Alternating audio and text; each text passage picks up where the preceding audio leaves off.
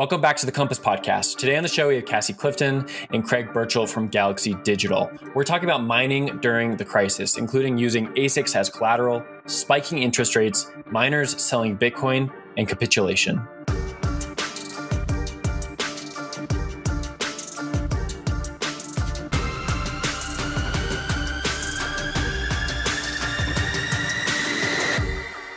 Cassie, Craig, welcome to the Compass Podcast. Really excited for this conversation. There's been a lot happening in Bitcoin mining the last 4 weeks. Honestly, I should have done like 40 more podcasts, but haven't had the time, right? So there's been miners selling. There's been a lot of miners de-risking, reorganizing their financial books. And Galaxy Digital, with their mining financing team, is right in the middle of that. So I'd love to get your guys' take just on the general market right now. How are you guys seeing things from your perspective from a lending desk? And then Cassie as well from the mining side of things. How are you guys seeing from your portfolio? Craig, I'm going to throw it to you, just a general take, and then we can dive more into the conversation. Yeah. So, I mean, what I'd say is maybe I'll take a step back and set up kind of where we've gotten. You had a really big bull run. You had a lot of folks going out there, making large investments in sites and infrastructure, purchase orders, kind of everything that goes into a mining business because it was immensely profitable to be able to do so. And then what you've kind of had happen though is the lag time that it takes to really get online and establish the infrastructure, where back then, underwriting a loan was really simple because no matter which way you looked at it, ASIC prices were through the roof. They're over $100 a terahash. You had mining businesses are grossly profitable. So there's almost no way in your model that you're going to come into a situation unless you really stress test it that, you're not going to be able to service that type of debt. And then and the capital markets are flowing. It's very easy to go get, for miners to go have access to equity capital, to debt capital, even in the traditional capital markets to an extent. And so, but then what's happened is, you run into a situation where you've hit a limit on essentially what you're able to build out, and you've run into a situation where rack space is very difficult to get a hold of. At the same time, Bitcoin is falling in price, and so you've created a situation where there's not as much ASIC demand by any means, either because you don't have the rack space or just because it's not as profitable. And it's kind of created and also then the equity capital markets have kind of pretty effectively dried up. And so you're in a tough situation where as a lender in this market, your reliance is going to tend to be that you're going to want to have, or your reliance is going to tend to be on your collateral and also on the creditworthiness of the borrower. And you're in a situation where mining operations that would have been very profitable just a few months ago may no longer be profitable. And they may have to have your debt financing in order to essentially stay in business. But you can't even have reliance, one, on the operation as it is, obviously, and also on the collateral, because the collateral values have fallen so much that any kind of reasonable loan to value that you might offer someone isn't enough to kind of keep them going and continue their build out. And so, a lot of miners, I'd say, are in a good place and have had good operations, and maybe they'll just have to slow down a bit or take a pause or figure things out. But other folks are still kind of in the middle of that process, in that build out, and had probably been anticipating that equity and debt financing would be in a better place than it currently is. And, we'll see how the market shakes out over the next few weeks to months. But I think it's definitely a very different environment from all sides of it, but especially on the ASIC backside than we had even just a few months ago. Yeah, Cassie, same question to you. Craig, I'm glad you brought up the ASIC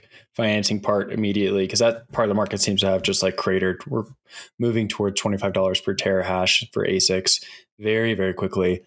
I'll leave it there. Cassie, what's your take on the market so far before we jump further into the conversation? It's really frothy out there right now. And it's tough too, like looking at, the way that a lot of folks in this space are looking at underwriting and offering facilities against ASICs. We've seen it sliced and diced a lot of different ways from other players in the market. Some people are looking at the actual cost of the miner and offering an LTV against that, which if you offer that against $80 a terahash, that's a very, very shaky loan right now. But even if you offered it against 30 or, 40 or whatever like liquidation value you might have assigned to that LTV, it's a scary time right now for a lot of people. And that's one of the reasons that like at Galaxy, we haven't been in the business of lending against purchase orders. We just feel like there is so much uncertainty. You don't know what happens from the A to Z point of like maybe 6 months that it could be between getting, miners plugged in.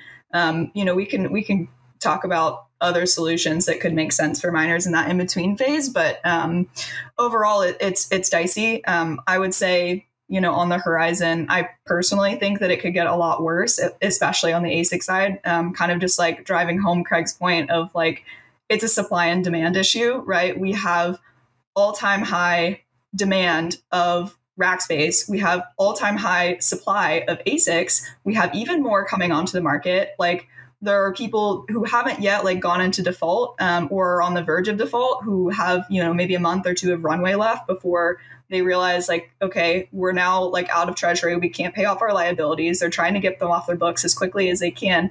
And it's really a matter of like, how did you prepare for the bear market in the bull market? And to be honest, like a lot of people, either this is their first bear market and they, didn't have the opportunity to learn the lesson, or they didn't prepare, candidly. And like, that's what we're seeing. And right now, like the name of the game is survival.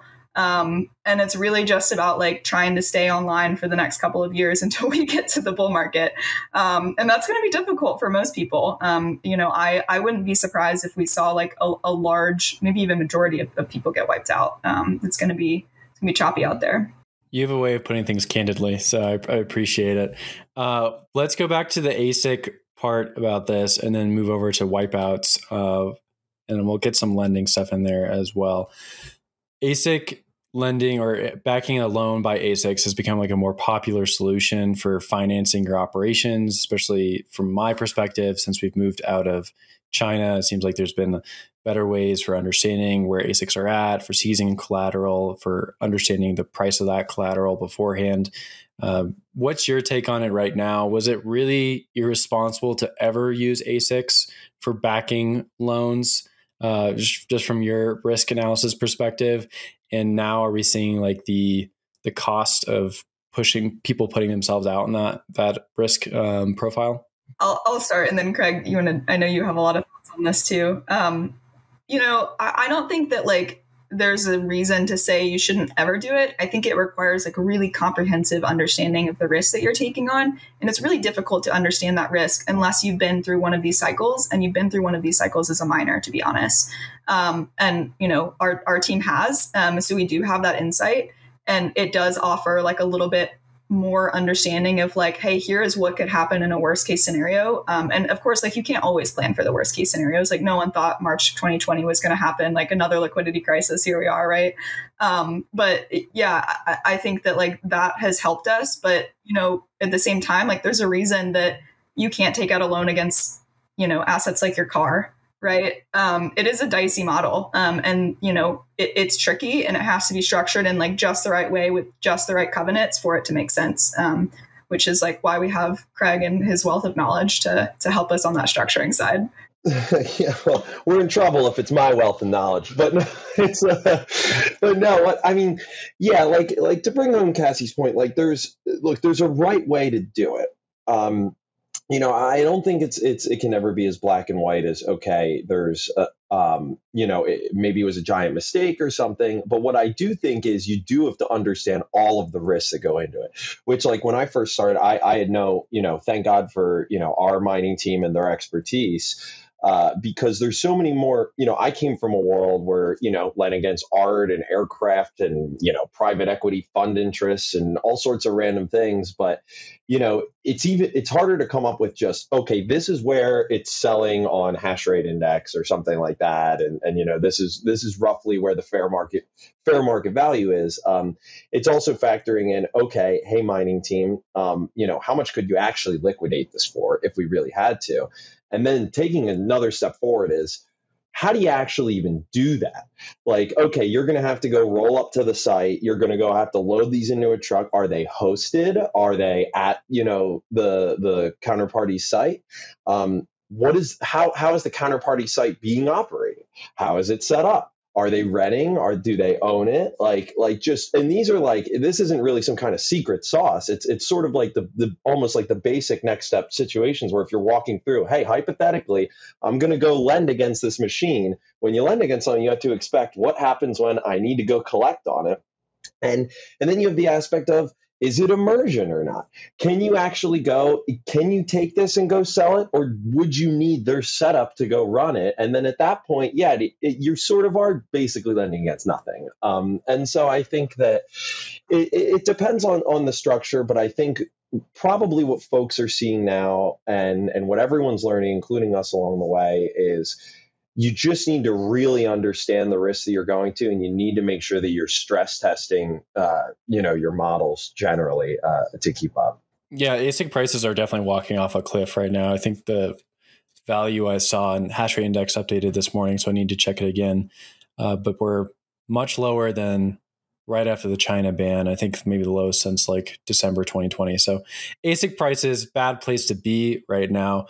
Curious from your guys' perspective, are people going to continue to do this just with like different LTV values, or is that going to just die as a method and model, do you think, after this? Or is it too early to call even? Cassie, your take? Well, it may be a little bit too early to call. I think that people are definitely taking a step back and like reassessing the risk they've taken on with the loans that they've currently underwritten. To be honest, and Craig, correct me if I'm wrong, I actually don't know anyone else in the space who's like a principal risk taker on these loans. So pretty much everyone in the space is selling the risk off to someone else. And I think for the most part, people that are non-endemic to the space, so banks, like TradFi institutions or funds or, alternative asset managers, et cetera. And so they're really the ones that are stuck with that risk. And I bet that their appetite is drying up pretty quickly, which means if they're not taking the risk themselves like we are, then I don't, and that the appetite for that product dries up. I don't know who they can sell and offload that risk to. And so I would say like most people are probably pressing pause until the appetite comes back. I would say, we're not pressing pause by any means, but like, obviously we have to kind of like reevaluate, and we're looking at risk a little bit differently. We're looking at it the same way, but obviously the market has changed. And so we have to take that into account and build that into our models. And it's really hard to do when we're like very much still in a price discovery phase with ASICs. It's really difficult to understand like what fair market value we can even assign. If we were looking at a deal and totally hypothetical of like 30,000 ASICs, like, and, maybe we're seeing fair market values all over the place. Like we've seen things cross our desk at 17. I've seen in the 20s. I've seen 30s. And then you look at like, the Hashrate Index and, even a day ago, it was like in the 40 to 50 range. And some of the larger procurers are in the 40 to 50 range. It is literally just this super wide margin. You're seeing like even further divergence of ASICs between what's miners and ant miners, like even greater than like the $10 per terahash 13-15% that you were seeing. That chasm is a lot larger than it was. And so there are all these different nuances and things you have to take into consideration. And it's really hard to do when the market is moving so much. So all things that like, you have to just be like, okay, well, if I don't know how to assess this risk, then I can't offer as much credit. Yeah. And I to that point, I would echo that. I think this gets to kind of the point of, from my understanding of, traditional kind of equipment financing markets, it's very easy to just do a loan to cost type situation. And that's totally different when you're going and moving, Caterpillar, bulldozers or whatever it might be, versus something that has something that's one, so complex and a part of a broader kind of ecosystem, and two, has such a beta to a high value asset, or to a high volatility asset like ASICs do. And so I think we've always been kind of the opinion that you really have to look at what's the actual value of the machine, in the same way that you would if you were lending against Bitcoin or something like that in a margin loan. And just on Cassie's point on the principal risk taking, I think, at the end of the day, there are definitely, some other players out there that are principal risk takers, but, it's either the end person that, the originator is selling it off to is taking the principal risk, or you're just taking down the loan, structuring the loan and holding it on your balance sheet. Regardless, the folks that are taking the principal risk right now, to our point, have definitely taken at the very least a step back. if not just a total pause. And you're seeing that kind of reverberate through the industry, where some of the folks that would have been selling the loans before, now, since there is no demand, they're not originating either. And so everyone's kind of, folks have taken a big step back, and the loans that we're probably going to see being made, if any, as this time period kind of goes on, are definitely going to be at much more conservative terms. Yeah, let's keep riffing on the loan part here, but just talk about like the different backing from. So we have debt and equity, traditionally been like the other two, but those seem to also be drying up.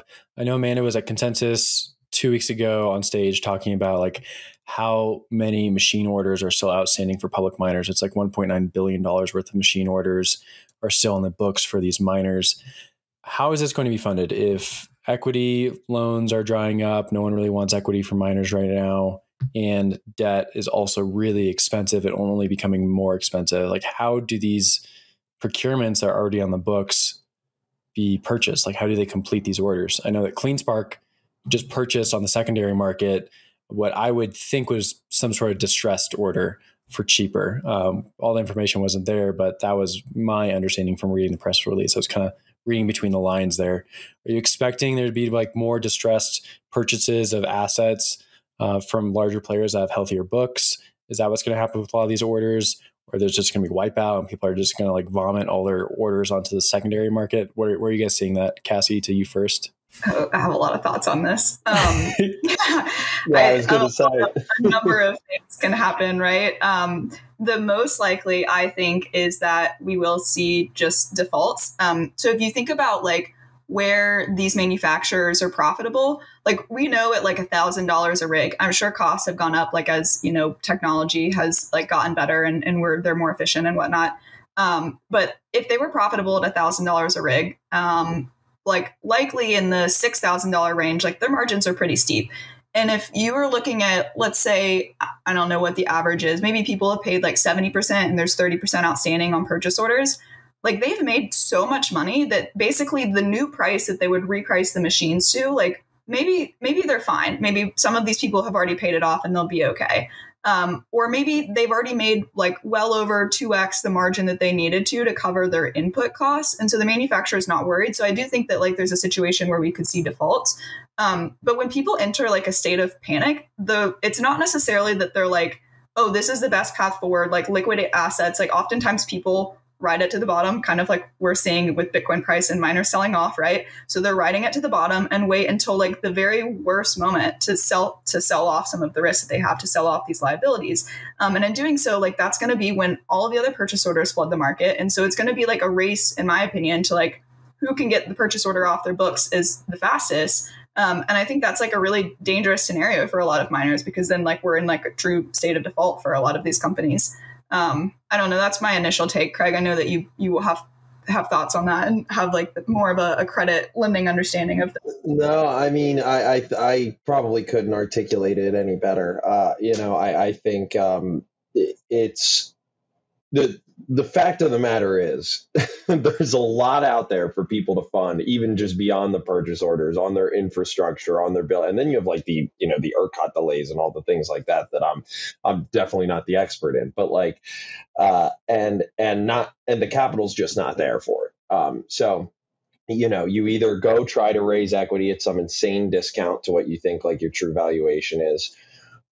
You go try to raise debt at best, significantly lower LTV than what you wanted and a significantly higher interest rate. Or to Cassie's point, you don't really have another option than to sell it off. And so I think the only other thing I would add to Cassie's point is probably you're going to see some strategic investors, folks that are either outside of the mining ecosystem or folks that are inside it that are very well capitalized, come in and look at this as an opportunity. We have a couple months left before we like really see what people are made of, like another couple months where people still had, some Bitcoin in their treasuries, some dry powder to like help sustain the situation. But if these prices continue and these purchase orders start flooding the market, I don't know, like I would want to be in Bitmain or WhatsMiner shoes, or MicroBT shoes, right? Like where they've already recouped a lot of the costs. And then basically if people default, the machines land back in their hands and now they have to go sell it again, but they can sell it at the same price. Maybe they're making like 150% now. But who knows? Market could get a lot worse. So What LTVs are we seeing right now, and what interest rates are we generally seeing right now?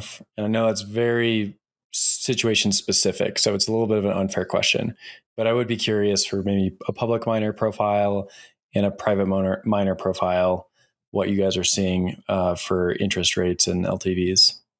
So it's always been different. So maybe I'll just generalize as to a lot of like what we had been seeing.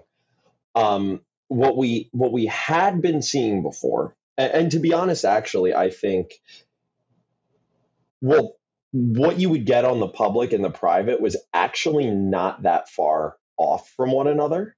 To be honest, I know, like, because sometimes you would, frankly, private miners that were just as well capitalized or better than some public miners and vice versa. Now rate could vary, so maybe I'll like give ranges, but like, look, we were seeing, not necessarily we were doing, but we were seeing, and where the sort of the market was, lending at anywhere from maybe an 80% to 100% of the fair market value, as you would see on like a hash rate index or something. A lot of like pretty close to 100% loan to cost for some folks, but again, that sort of depends on where the cost was. So, call it, I don't know, loans at maybe $60, $70 a terahash type thing. And Cassie, feel free to correct me if you think I'm off at all there. And then on the rate side, what you really have to do in this industry is look at what's the all-in rate that someone's actually paying for it, because there's a lot of ways you can kind of play around with it. So you got your headline interest rate, but then you also are going to have some sort of an upfront or a structuring fee. And we were seeing anything from, call it the mid-teens, is how it was. Now you were, for a while there, it was, 17, 18. That then, because the market got really competitive and a lot of people wanted to get in it, you had miners down to the lower end, to the, 10, 11, 12s in some cases, even sub that. I can't comment on anything that's out there, but you had some folks announcing things that were sub that. And you're definitely not getting that anymore. I think you're certainly back towards the mid to high teens. But again, if at all, like right now, we really aren't, you're not seeing a ton of deals get done, I think, because folks are trying to see where the dust settles here. What I'd say is you kind of swung all the way down when things got really competitive on the rate side. And now you're swinging, definitely back up.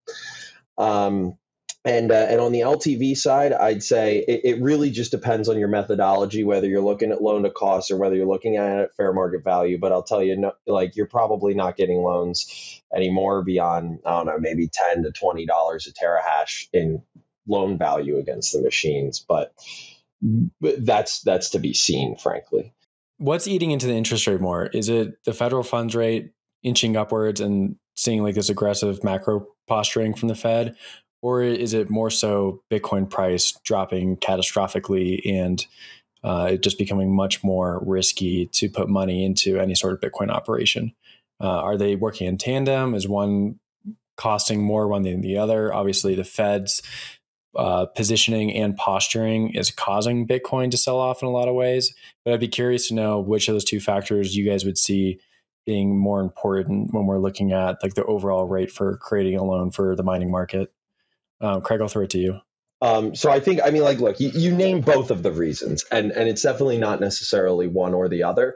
What I would say is it's definitely the risk profile of the loan, though, is what's driving, if we go back to, and again, I'm just throwing numbers out there because, this is price discovery at a lot of points. But if you go back to 17, 18%, all in, the Fed funds didn't go up by that much. Now, that said, there is a bit of tenor that comes into these things. So if you're looking at a 2-year deal versus a year and a half or something like that, then actually the effect of kind of the Fed's increasing schedule does have more of an input. And maybe you would structure a floating rate structure or something to try to get around that. But I think that the long and short of it really is it's the risk profile mainly. And then, but the rising interest rates don't help. And it's something that we have to factor in too. And to that point, depending on how long out, maybe it doesn't matter as much for a year, but once you go out 2 years, we don't really know where the hiking cycle is going to go. And so you have to price for that uncertainty. Definitely. Okay. Thanks for that answer. Had a feeling it would be like that. It's kind of like they both feed into each other at some level, and then Bitcoin sell-off has a lot to do with what the Fed is doing. Let's move over to miners dumping Bitcoin on the market. May, I think it was like the highest USD value, all-time high in like last few years at the very least, of Bitcoin miners selling into the open market. What's your guys' take on that? It makes sense just from an operations perspective. And Cassie, you alluded to this earlier, even actually directly stated it. A lot of these miners are having to sell because they're in this position where they were hodling for so long, and they're having to sell at the bottom just to keep their operations running. But what's your take on miners selling Bitcoin? Is it moving price very much? Is it just to keep operations afloat? Is it a winning strategy? I know Amanda had a really great thread about this the other day where she was chastising miners for dumping at the bottom. I'd love to get your take on it. Yeah, I feel like I'm like entering the Galaxy / Amanda echo chamber of like screaming for people to use Treasury management. Like I know that a lot of people have been thinking about it and floating the idea and didn't nail anything down. And I'm sure that there are a lot of regrets there. It's really hard to say how much minor sell-offs. I mean, historically people have said that minor sell-offs are like the minor capitulation is kind of like the beginning of the bear market, the end of the bull market. I would want a lot more data to be like 100%. I know this for a fact. I don't know how much that's moving the price. I would say that miners are like more so, at least, logically thinking through it, I would think they're kind of following suit as the price moves and realizing they need to like lock in kind of their operational costs for the next couple of months and not sure where the market's going and need to go ahead and sell some of that off to take risk, or they're, maybe have gotten margin called or whatever it is for like whatever reason that they need to sell. That's not, 100% publicly stated for some people. So there could be a lot of different reasons. Craig, what do you think about that? Yeah, I mean, it's something that we've been saying for a while. It's something that a lot of miners had been warming up to. I think some folks started executing. I mean, like, look, put it this way: when I came into Galaxy about a year ago, very few folks even wanted to entertain the idea of doing some type of a hedge or even some type of a yield generation strategy or something. It was like, nope, I have my Bitcoin. I'm holding my Bitcoin. We don't need to get fancy about it. The investors don't like any of those like gimmicks and whatever. And then, pretty quickly, folks found out that, okay, you could do a call overwriting strategy to generate yield, and you could write it. Now, again, this was when we were going up in the bull market, but there were times where Bitcoin was like 50, 60 grand, and you could write a $100,000 call strike and still clip a 1 month and still clip a really large yield on that. And it's like, okay, worst case scenario here, Bitcoin hits 100 grand in a month and goes over, and you give up a little bit of upside. Like, that's the absolute worst case. So, we had been saying for a while, it was almost like it almost didn't make sense to not do something like that. And then on the hedging piece, it doesn't. Oil companies hedge, like airlines hedge, other types of mining industries. They all had, clearly, like the gold industry is bullish on gold. It doesn't change the fact that they're going to go and have, what you might say would be prudent, just treasury management for the downside. And so I think that. That's something that a lot of miners actually have gotten, warmed up to probably in the past year. Some of them have engaged in that, others not so much. But certainly, I think now it's become pretty clear. And the folks that did engage in some of those strategies are definitely very happy that they did. And I think that it's an iterative process, and everybody learns along the way. And but I think folks have definitely see the value in treasury management. Let's delve into the psychology of mining for a second here, because you guys get to see like these books and you get to talk with them. I only get to talk to them on the podcast, right? So they're only going to give me their marketing pitch. You guys actually get to see defined numbers. What is it about this hodl strategy that made it so predominant last year? Like, all these miners wanted to tell people that they were hodling. They were trying to get, like in the Bitcoin magazine tweets, that they're hodling their Bitcoin. But it's like, there's a lot of ways to generate yield. There's even ways of selling your Bitcoin during the bull market to make your operation more profitable or at least sustainable. So like Iris Energy, I think, is one example of that, where they sell Bitcoin immediately, like weekly. And to my knowledge, their books are pretty solid, right? They're up there with everybody else in terms of efficiency and in terms of profitability. But there's some of these other miners are now holding on to a lot of Bitcoin and are having to dump it towards the end of the cycle. And just looking at the prices from November to May, I would have rather sold my Bitcoin in November. And I think that an operation standpoint and an investor standpoint, I would have rather had my Bitcoin sold in November as well. So can you tell me a little bit about like the psychology behind these minor treasury strategies?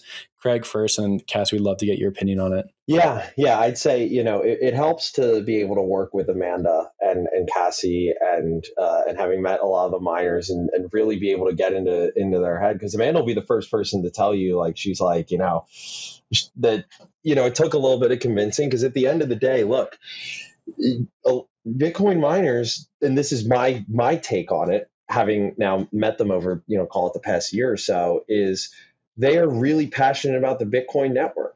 They are Bitcoiners through and through. And, and the answer is, if you're a Bitcoiner through and through, a lot of times, like, it's hodl. It's been hodl. It's hodl the whole time. It's go all the way. We like Bitcoin's going to the moon no matter what. But it's awesome in the sense of it's the passion, it's the power of the industry. That like with a community like that really believes in what they're doing, it breeds a lot of transformative leaders and a lot of really great folks out there and businesses. So I really enjoy that aspect to it. But I think that part of the psychology is part of having such a strong belief in what you're doing. Like, no one thinks that's drilling oil. No one's like, drilling oil is saving the world and is going to do a lot of things to change the way that we handle payments and security. And, it's just, so I think that's really what it came down to. But at the same time, you heard me make the argument is I don't think that the two are necessarily mutually exclusive, but that's my view on what the psychology came from. But Cassie, I'm curious to hear your thoughts on it too. Craig, I think that was really well said. I think that like I would bucket miners into probably 3 different categories. The first being the one that Craig has described so well, where like it is really an emotional roller coaster. And when you're emotional, you're a really bad trader. That like, I would definitely put myself in the camp as the majority of Bitcoin miners out there, where I'm like a Bitcoin maxi and I'm just hodling my stack, and the highs are really high and the lows are really freaking low. And it's like max pain right now and it's not great. But at the end of the day, like, this is the choice I made. I'm here to live with it. But I also don't have, tons of outstanding liabilities and, a company that I now have to gamble because of those decisions that I made. And if I did, I might think about it a little differently. Maybe. I say that now. Hindsight's always 20/20, so I really don't know what I would have done. Then like on the far other end of the spectrum, you have miners who like really look at this, maybe aren't even Bitcoiners, maybe don't really care about crypto, maybe don't hold any, and are looking at this like purely as a production game. Like, this is you're using hardware, you're producing an asset, and that's it. And it's like a cash flow game for them. And it's great because like maybe you even do it in an opportunity zone. And now you're cash flowing in an opportunity zone. You have these like really, strategic advantages here. And then sometimes you have a miner, the rare miner, that's like somewhere in between, where like they want to hold some of their stack, but they also see the value of like setting a strategy before they start riding the waves. And that strategy maybe is like, hey, this is the price. Here's a tiered structure of what my sell ops will look like. And I'm going to go into this and I'm going to like have an option strategy that I rotate in and out of and adjust my positions kind of based on where the market's falling. And maybe, your strikes are a few months out, or, wherever the market is telling you that you need to place them.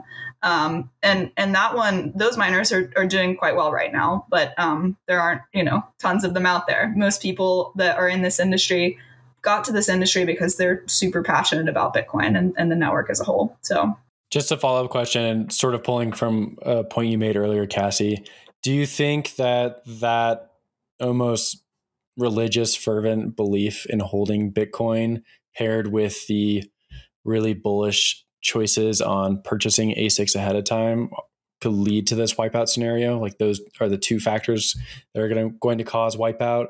Or is it more so the ASIC purchases, the aggressive ASIC purchases, and the other operational costs that just stacked up ahead of time? I think it's really hard to point to any one thing, to be honest, because like no miners are the same really, and everyone has kind of a different strategy.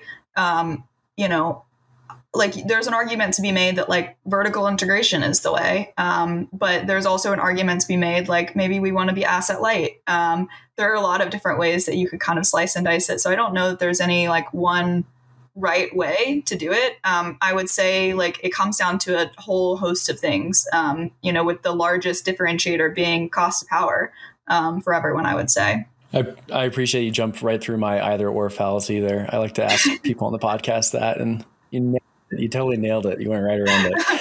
Glad I passed the test. Most people are like, oh, I don't know. You gave me like two choices. They both suck. Let's stick with hash rate and operational costs as we close out the conversation. I always ask people where hash rate is going.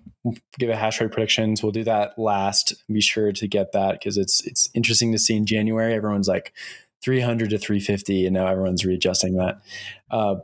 But from your guys' perspective and looking at operational costs, where do you see hash rates are tapering off? And do you see like price levels or hash rate levels where we're going to start to see ASICs shut off in different operations? I don't know if this is just like something that you guys have insights to due to the books you guys are working with, or maybe it's just something from a mining analyst perspective you guys have insights to.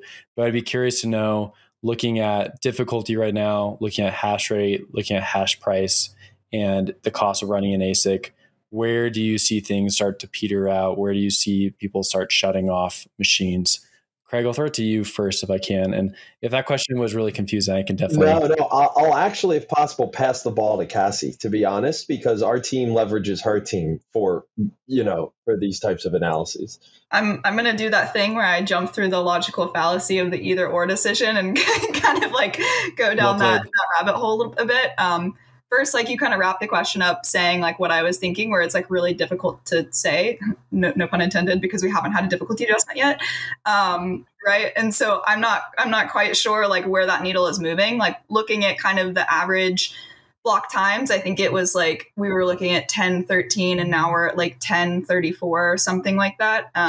Which like, who knows if that's like meaningful enough to move the needle. Like statistically, I haven't done a ton of analyses on like discrepancies in block times based on each difficulty adjustment. So I can't really say. That's what, kind of our team, the high level research that we're trying to look at, but it's really tough to say. And the other side of the coin too is that like people's power agreements are structured really differently. Some people prepay entirely, and so they've already paid for the power, so they're not going to shut off. It doesn't make sense for them. And maybe they have a hosting contract where there's like a dormant fee or something, and they pay a dormant fee and they can kind of give that power back. Maybe like they're not behind, like maybe they don't actually have a power agreement. Maybe it's just like whatever market is. So there's tons of different like reasons and ways that people might shut off. So it's hard to say like what makes the most sense. I think obviously like price and power costs are the two biggest drivers of that. And we're kind of seeing those like inverted. So it's just max pain. On the price side, our internal research, I would say the shut off from, and it's hard too, because like when you talk about a shut off price, you have your marginal cost of production. Then you could include depreciation. Then you could include depreciation in SG&A. And then we also don't know the details of most of the pubco like power contracts. So we don't know exactly how they're structured. We don't know if there's curtailment involved. Like we don't know if they're a controllable load resource. There are all these other things that you have to consider that like just don't know the answers to for a lot of these people. To be able to like build a pretty model like Brandon on our team would absolutely do if we had that information. But I would say like price is probably the biggest differentiator. And we're like right at that shut off phase where people are probably using their treasuries. Yeah, and I'd say just last thing to add on to that point is on the financing side, it's been actually one of the biggest key pieces for us is, hey, when are you operating at a loss, but it makes more sense to keep the machines on, which to that point, you don't really know. Whereas, okay, you're going to be operating at a loss and it makes sense to turn the machines off because, if you're in the latter situation, then it improves the creditworthiness of a lot of like the ASIC backed deals or debt financings you might be looking. But if it's the former and a lot of folks are in positions where they're like, nah, forget it. We're just going to keep the hash rate online as the price stays depressed. Then it's obviously much worse. So that's something that, we definitely don't have the answer to here. Definitely. Okay. We're come to the end of the show. It's time for me to ask unfair, really quick questions to both of you that you're going to regret later. when this airs. So we're going to start off with public miner capitulation. What happens to the public miner sector if hash price continues downward and we have bad loan structures? What does that look like? Cassie, to you first. Oh my gosh. Okay. Yeah. I wish I could put that to Craig first. That's a tough question. I want to say consolidation, but like I mentioned, there are a lot of miners that are bootstrapped. So, I think that with the number of ASICs that are flooding the market, I don't know that consolidation is really what's going to happen. Like there aren't a ton of vertically integrated sites where you're like, yeah, they're super distressed and I want that site, where that makes sense. It's just going to be ugly for a while. Like if that's the case, I think that we're in for 18-month, like really bearish ASIC prices, which could be good for a lot of people as they're, biddling. Craig, your take? Yeah. My take is it's going to be some folks for the record at these levels are fine. And so I think it's going to depend on, like, some of them have been very public about their plans to get into acquisitions. And there's always going to be, financiers that are out there willing to kind of provide acquisition financing and things like that. But to Cassie's point, there has to be synergies that you can really utilize there. So I'd say, like, at the end of the day, if you're really desperate, you're going to go out, you're going to see, okay, what kind of debt can I get? Is there some kind of like distressed special situations fund that's going to rip your face off? Like, maybe. Same thing on the equity side. And like worst case, you may have to, sell off a piece of your company or your assets, or, potentially have a merger situation. Like, I have to be honest, it's something that we've been mulling around with a lot. And honestly, I think the answer is going to be different depending on each individual company and what their setup looks like and their cap structure. Okay, last question. Hashrate. Where is Hashrate at the end of this year? Cassie, to you first. Yeah, I mean, total stab in the dark, right? Like based on who may or may not be coming offline. Also, who knows what the current hash rate is today? I would say like 250 cap. I'm deciding whether to be bullish or bearish, but to be honest, I don't know which way bullish or bearish would go. So, okay, I'll say, 200. And in my view, that's almost, well, I guess it depends on which way you're looking at it. But I just think, more folks turning off machines is better for those that are out there now trying to, and the less machines that get turned on ultimately from the new purchase orders is better for the folks out there. So I'll be bullish for some of our friends that are out there in the industry. I like that you gave a perma-bear answer and then you tried to turn it around and make it bullish. I appreciate that. Got to make the people happy. Got to play both sides. It's very commercial of me. That was a very political answer that didn't actually make any sense at all in the end. But I mean, I'm going to be honest. When it comes to my underwriting, I just ask Cassie and her team, and I go, "Give me bull, bear, neutral." It's one way to do it. Cassie, Craig, thank you so much for joining us on the Compass podcast. A lot of good information. I don't know if I should be encouraged afterwards, but really, really good information at the very least. So thank you for your time. Thanks so much for having me. We're going to make it. Yeah, I was really bearish, and I'm actually really excited about the future of mining in Bitcoin. So don't let that be a net negative for everyone. Yeah. Someone like you, a Bitcoin maximalist. Yeah. Awesome. Thank you again. Will.